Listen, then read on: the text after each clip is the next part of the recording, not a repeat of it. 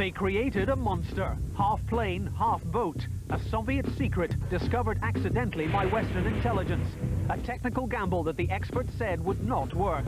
They were wrong. So wrong that this secret may well lead to a transport revolution. Ride the Caspian Sea Monster tonight at 9 on 4.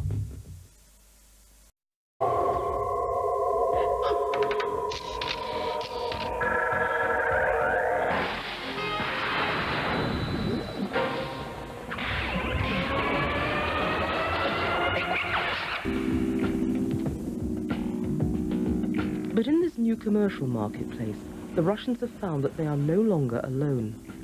If they are going to corner the market, they're going to have to beat off some very strong competition. Hanno Fischer, an engineer and pilot from Duisburg, is also racing to exploit the commercial benefits of ground effect flight. What we try is to fill the gap between the slow and inexpensive ship transport, sea transport, and the fast but very expensive air transport. There's a big gap. All winging ground effect craft have a very specific set of technical criteria which have to be addressed. With an eye always to commercial application, Fischer's approach differs sharply from the Russians. This is most obvious in his approach to the fundamental danger that exists for all ground effect craft. The wing has a tendency to move up, or to pitch up. You know it from fast boats, race cars. They have always these accidents, they say on pitch up, go vertical, and this is a big problem to stabilize a wing in ground effect. The major problem of getting in and out of ground effect is a change in trim on the aeroplane. The point at which the lift actually acts on the aeroplane actually moves as you move into ground effect. It actually moves rearward, backwards, towards the back of the aeroplane.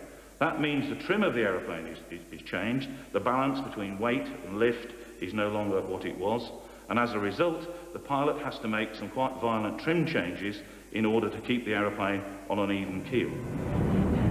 This was why Kai M was so full of technical equipment.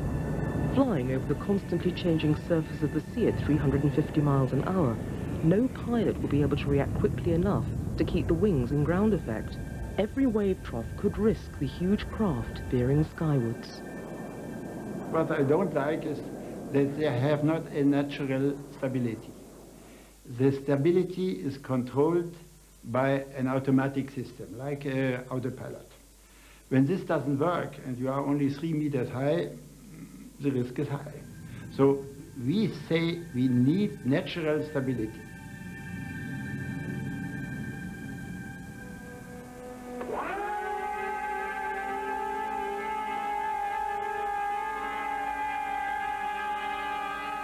Fischer's solution is based on the work of the great German engineer, Dr. Alexander Lippisch. Lippisch's work with Messerschmitt during the Second World War led him to design the delta wing shape. Although this shape was designed for high-speed stability in free air, when reversed, it proved to be stable in ground effect. This discovery led to Lippisch's first ground effect trials in 1962, using the reverse delta wing shape, a craft called the X112. This was the first craft which runs in ground effect stable. And he installed a T-tail, so the tail is flying out of ground effect. And this combination between a wing in ground effect and a tail which is out of ground effect in a certain distance and certain height, this is the secret to stabilize such a craft.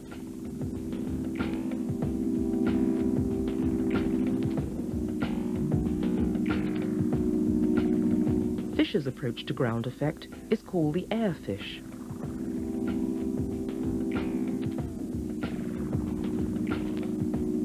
We have flown hands up, not touching the controls, that run it half an hour and it stabilizes automatically. When you come closer to the ground, the lift go up and it come back to the previous altitude. So we learned, mainly thanks to Lippisch, to stabilize a wing in ground effect. By comparison, the Russian craft is a very complex piece of engineering.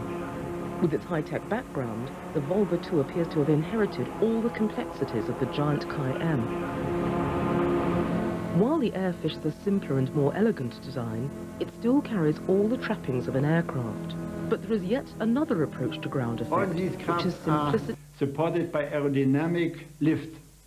But before you have enough aerodynamic lift, you need a certain speed.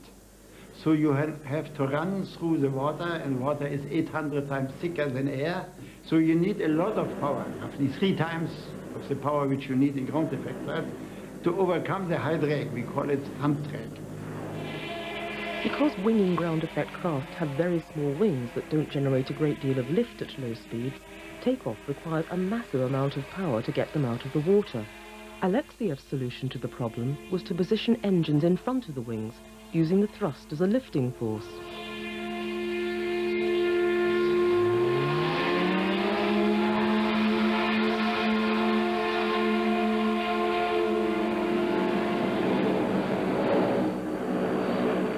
Whereas this does have the advantage of making craft amphibious, it is hardly an elegant engineering solution, requiring large amounts of brute force.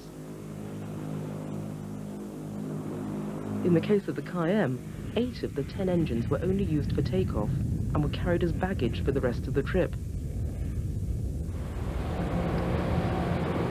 It is here that Jorg's tandem is at the mercy of even the slightest sea condition.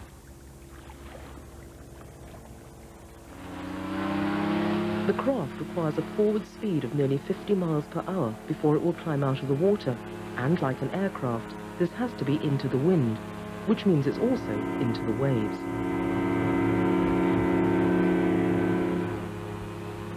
Despite conditions that clearly aren't troubling even the smallest of conventional craft, the flare boat is having trouble getting airborne.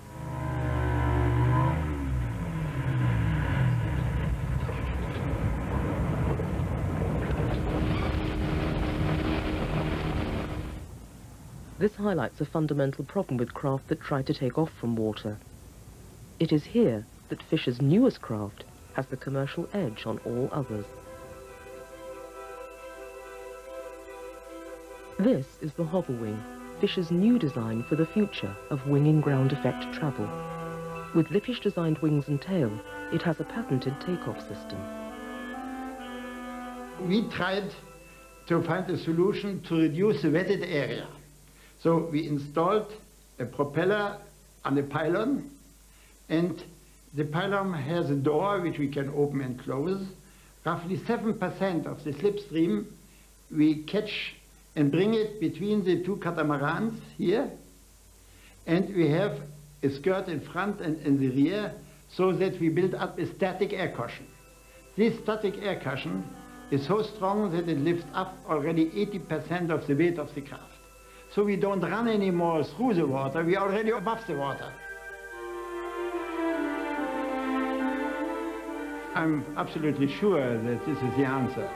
When you look to all the technology in the history, always the fastest craft has replaced the slower one. We have more than 700 harbors around the Baltic Sea, which we can use, but we have only 10 airports. So we can just fill the gap between these 2 vehicles, ship and aircraft.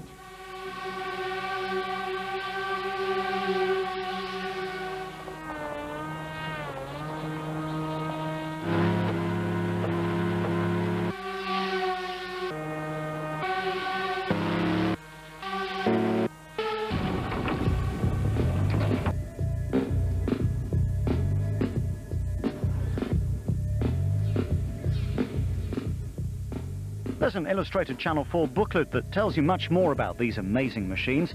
For a copy, just send a cheque or postal order for £4, payable to Channel 4, to Equinox, Ekranoplan, PO Box 4000, Manchester M60 3LL.